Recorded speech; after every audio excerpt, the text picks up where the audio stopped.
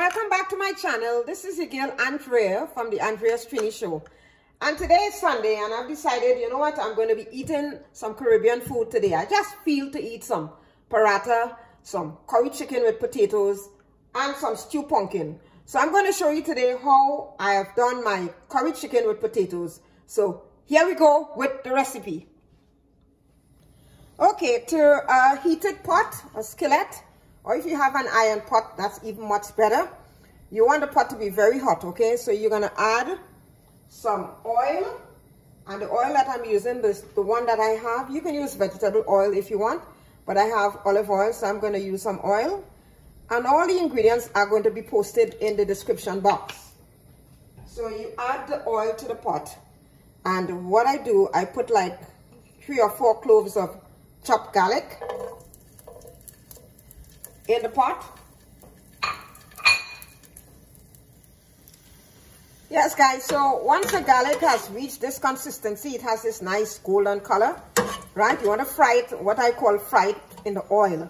So what I do now is add chief curry powder. And chief curry powder is a product of the Caribbean. It's actually a product of Trinidad and Tobago. So I'm going to use some chief curry powder. And I'm going to pour like about 2 tablespoons in some water, in half a cup of water. Give it a little stir. Make a paste, you know, you want to make a paste with it. And you're going to cook this curry, the curry paste in the garlic. So you pour it in. And you let it cook until it thickens up. So all the aroma from the garlic is in the curry now, right? You want that aroma from the garlic come into the curry. Man, chief curry is a really delicious curry for making your curry stews and stuff like that. But you can use any other curry if you can't get chief curry. So you let this cook down for about a minute and then I'll be back. After about a minute or so, you find this is the consistency of the curry. It's sort of thickened up. It becomes very thick. So some people choose to leave the garlic inside here, but I normally take the garlic out. And the reason why I take the garlic out, after it has given all that flavor to the curry, all right, I just push it aside. You can remove it if you want, and that's what I'm going to do. I'm going to remove the garlic because you don't want to be swallowing all that thick garlic. So now all that flavor for the garlic is in the curry. So the next thing I do is to add my chicken. And this is my chicken. This chicken has been also flavored with curry and all that green fresh seasoning.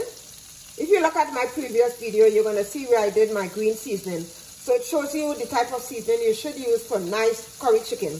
But if you can't get fresh seasoning, you could use the seasoning that you can get in the bottles and stuff. Okay, so this has been consommé or soaking overnight. So it's chicken, about this amount of chicken, well seasoned.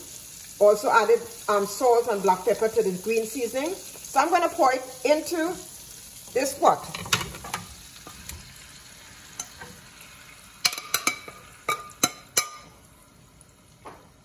I'm going to toss it around just a little bit.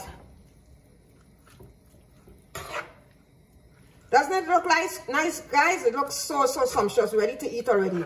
But you have to wait until it's cooked, okay? I'm going to raise the stove up a little bit. Okay, and I'm going to let it cook down until it has softened up.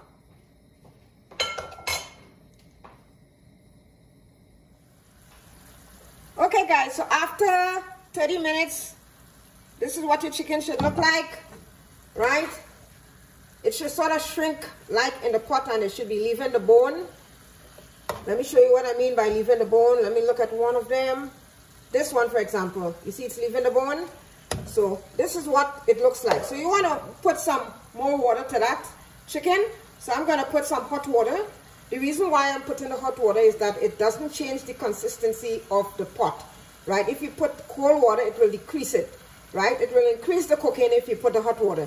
So I'm putting 2 cups of hot water and let it continue to cook down for another 15 minutes and then I'll add the potatoes. So I'll see you again in a little bit. Okay guys, look at it. After an additional 15 minutes of cooking, the chicken looks really, really sumptuous. So what I'm going to do, I'm going to add the potatoes to the pot.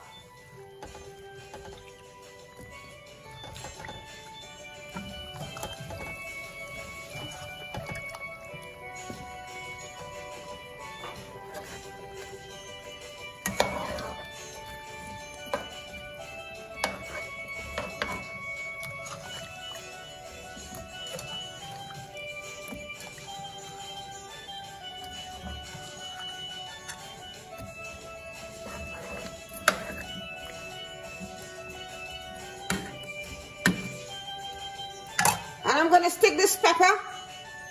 You have to make sure your pepper don't have any cracks in it. Okay? And bring on that extra flavor to that pot. I'm going to cover, reduce the heat, and let it cook down until the potatoes are soft and well incorporated with the curry chicken. So see you again.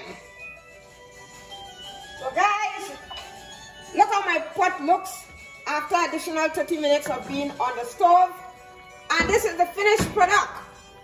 Curry chicken and aloo.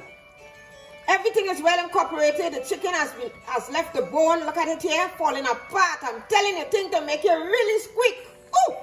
The sauce. Oh my goodness. Delicious. Simply delicious. Try this out at home. Like, comment, share this video with your family and friends. Hit that subscribe button. Don't forget, subscribe. So see you again with a delicious meal from the island of Trinidad and Tobago. This is your girl Andrea saying, see you. Bye.